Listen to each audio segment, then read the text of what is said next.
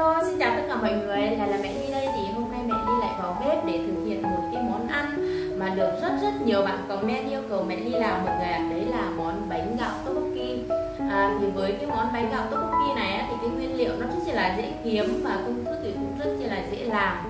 Thì có mấy bạn hỏi là cô ơi, có cái món nào mà nguyên liệu dễ kiếm và cái công thức dễ làm hơn là cái món cơm cuộn hay không, vì bọn con đang ở trong cái chỉ thị 16 khó kiếm nguyên liệu lắm. Thì đây là cái món ăn mà nguyên liệu rất là dễ kiếm ở quanh nhà mình luôn, và cái công thức thì cũng rất là dễ làm. Thì với cái món bánh gạo Toboki thì mọi người làm là bằng tinh bột gạo, thì mẹ Ly sẽ làm bằng cơm nguội để cho mọi người dễ kiếm nguyên liệu hơn nhá. Thì bây giờ mọi người cùng với mẹ Ly lên bếp để thực hiện cái món bánh gạo Toboki bằng cơm nguội nhé mọi người. Thì đây nhé mọi người, đây là cái nguyên liệu chính để làm cái món bánh gạo Toboki.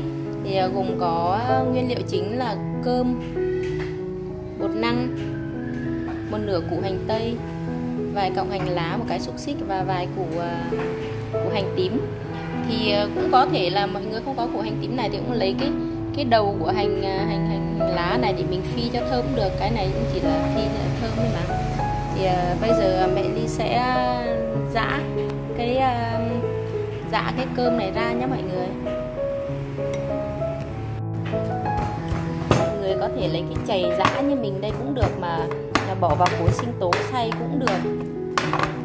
Đấy, thì mình sẽ lấy cái chày giã như thế này thôi. Nó cũng hơi khó giã đấy mọi người ạ, nó dính lắm. Và sau khi đã giã nát cơm rồi thì bây giờ mình sẽ bỏ bột năng vào nhé mọi người. Thì với cái công thức này thì mình cũng không biết là bỏ bao nhiêu với bột năng cho nó vừa với cả cái cơm của mình cả. Thì là mọi người cứ đổ bột năng vào ít một đấy, rồi xong rồi là mình cứ nhồi, lúc nào mà nó không dính tay nữa thì thôi, nhưng mà đang dính tay thì mình cứ bỏ bột vào nhá. Thì ban đầu thì mình cứ phải lấy cái thìa để mình làm như thế này, đảo như thế này mọi người ạ, không là nó dính tay lắm ấy, nó dính tay ấy. Cái đoạn này mình mới bỏ bột vào để đảo, lấy cái vá đảo ấy, nên nó bột nó tèm lên hết cả cái bát mọi người. Mình lại tiếp tục đổ cái bột năng vào.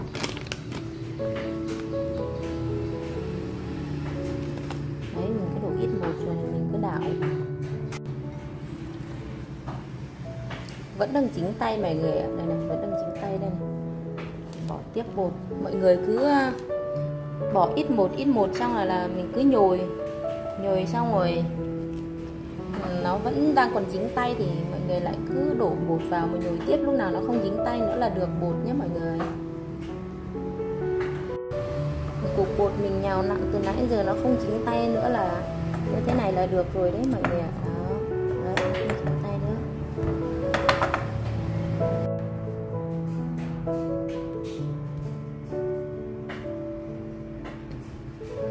Ngăn như thế này rồi đấy, bây giờ mình cắt từng miếng như thế này.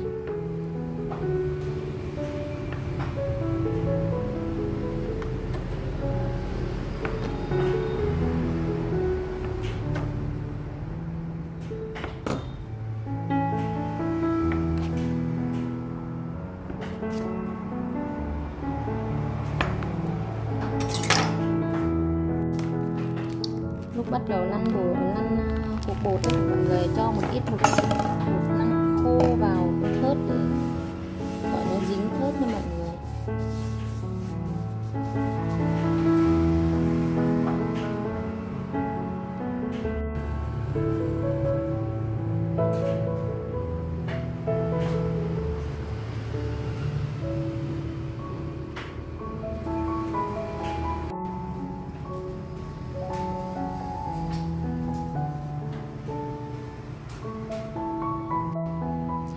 Bột mẹ Ly đã lăn như thế này rồi mọi người, nó lăn bằng này.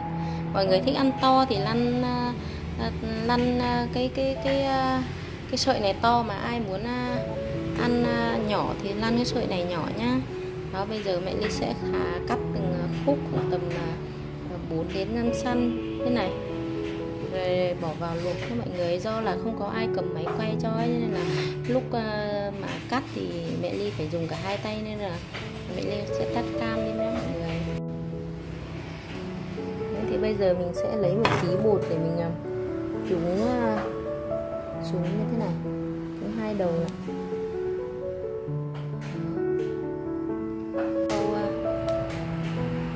Nhào bột và cắt bột đã hoàn thành rồi. Đây, mình sẽ bắt một nồi nước để luộc bánh. Cái hành củ hành tây này thì mình sẽ thái kiểu dạng muối cau. Cái hành này để tí nữa mình phi. Bây giờ sẽ cho vào đây để làm nước sốt cho mọi người. Cho một muỗng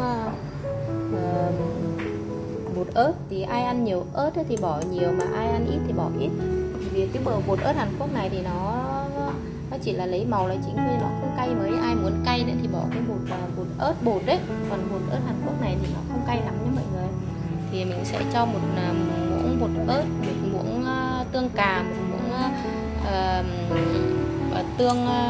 tương ớt, rồi mì, muối, rồi hạt nêm, rồi một tí tiêu, một thìa cà phê đường.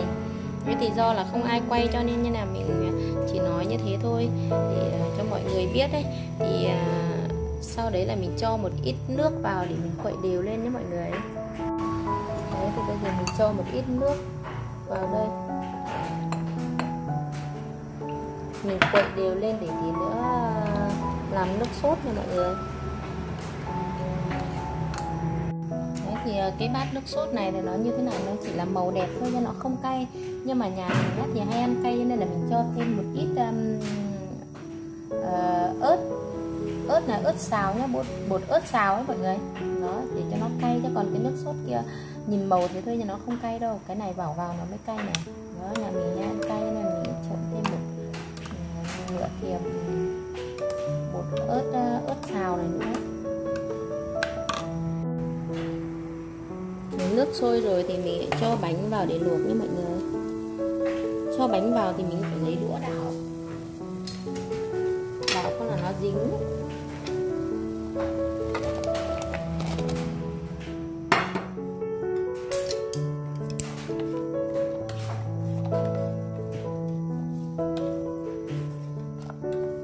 Thì với cái bột này á, thì là cái cơm á, thì nó cũng chín rồi ấy, mọi người. Thì cho nên là cái bột năng nó cũng nhanh chín mà, cho nên cứ mình đun một tí nữa cho nó nổi cái cục bột này lên là nó chín nha.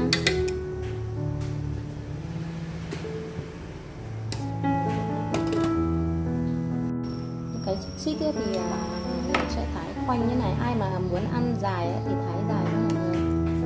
Đây. Đấy, mình chuẩn bị một bát nước để múc bánh ra.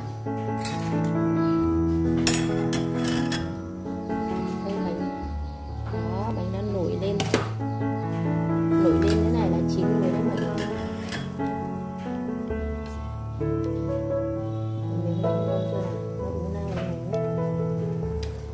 Nó nổi như thế này là chín rồi. Thế thì mình đun tầm thêm 1 phút nữa là mình vớt ra cái bát nước lọc này nhé mọi người. Rồi bây giờ nó chín rồi thì mình sẽ tắt bếp và vớt bánh ra. Sau là bát nước lọc.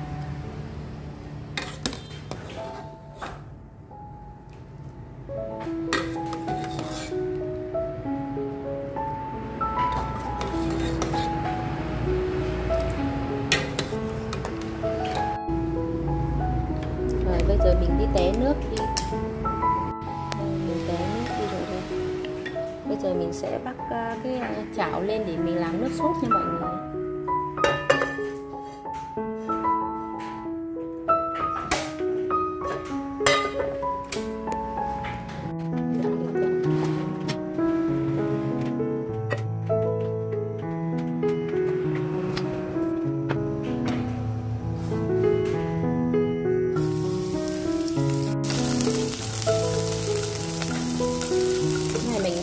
thơm, nó không cần phi vàng đâu nha mọi người, nó chỉ cho thơm lên.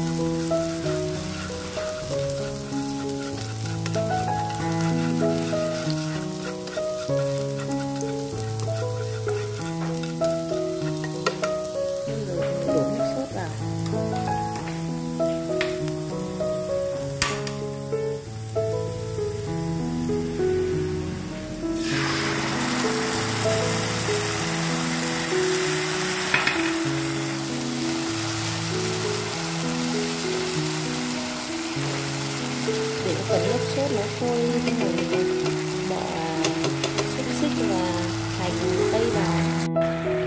Nước sốt đã sôi rồi thì mình bỏ xúc xích vào nha mọi người.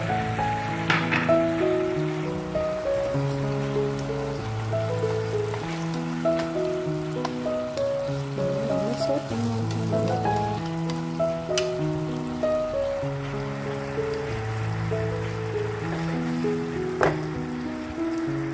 Sẽ bỏ tiếp hành tây vào.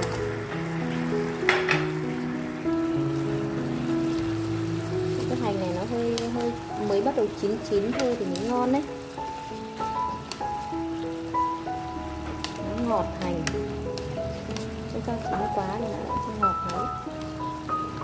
Cho chỉ sôi một tí thôi thì mình bỏ bánh gạo vào.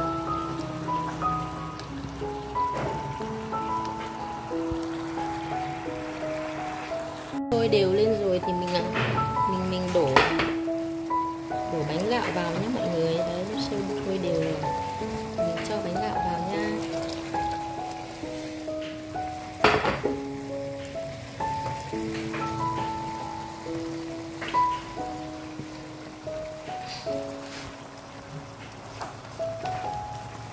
Cho bánh gạo vào thì mình nấu một chút nữa để cho nó thấm gia vị vào cái bánh gạo ấy mọi người, cho nó ngon.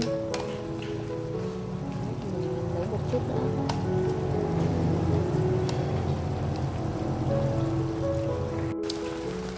Đấy mọi người ơi, bánh gạo của mẹ đi nhìn nó có ngon không nè.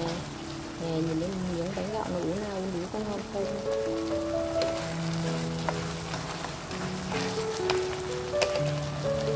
Bây giờ thì mình nêm nếm gia vị cho nó vừa miệng, xong rồi mình rắc một ít hành vào nè là xong mọi người. Rồi thì bây giờ mình rắc ít hành lên.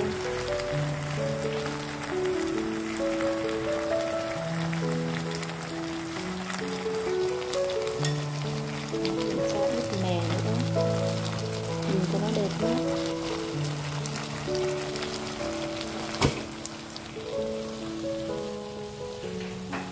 Mọi người ơi, nhìn này đã hấp dẫn chưa, có ngon không nè.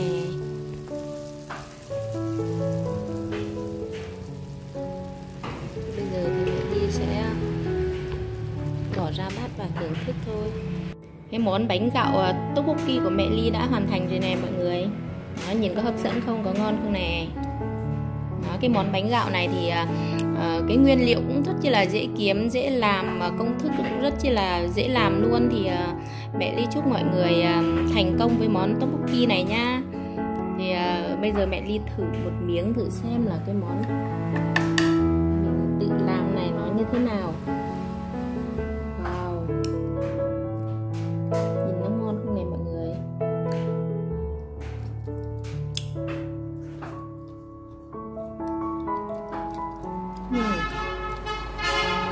Cái miếng bánh nó dai dai giòn giòn, thơm thơm mà, cay cay rồi ngọt ngọt, rất chi là ngon mọi người ạ. Đấy thì bây giờ mẹ Ly sẽ xuống gọi con gái lên thưởng thức.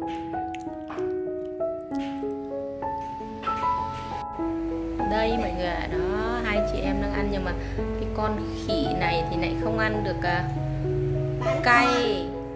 Con khỉ này ăn món này thôi. Đó, món này thôi. Chấm với tôm cà.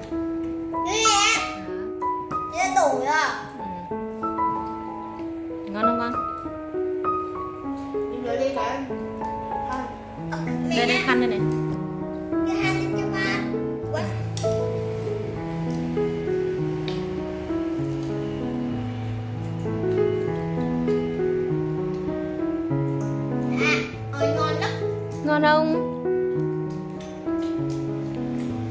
sao mẹ làm cho con ăn nữa nhá. Dạ, mà làm ở đâu đấy? Thì làm vị gì đấy? Mẹ làm cái đấy là vị cay cho chị Ly. Mẹ ấy lăn chợ xong rồi mẹ ấy lăn lên trên. Hôm nay Ly dậy sớm quá cơ.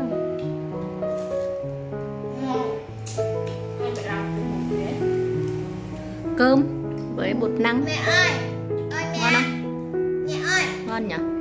Mẹ ơi. Rất là ngon. Mẹ ơi. Ơi. Là xong rồi giờ.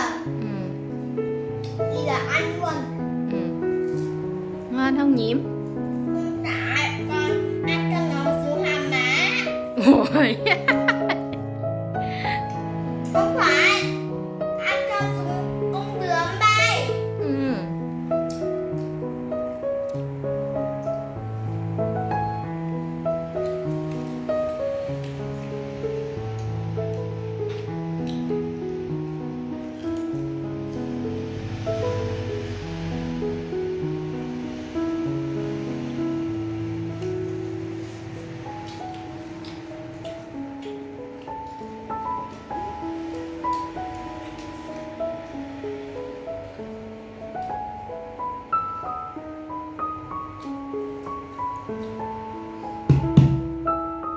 Mẹ ơi, Ơi. cho con dẫn con.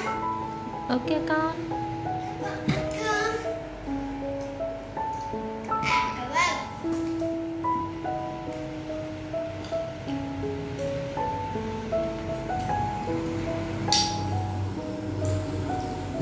Thực ở nhà phục vụ 2 tiểu công chúa này là sướng nhất rồi mọi người ạ.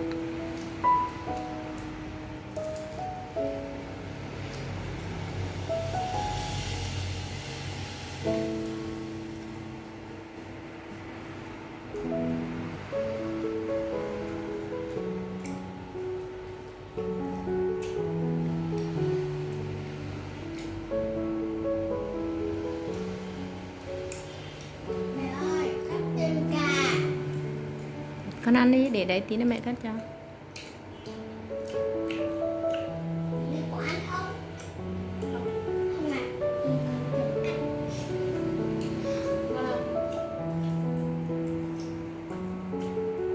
Ly làm như này.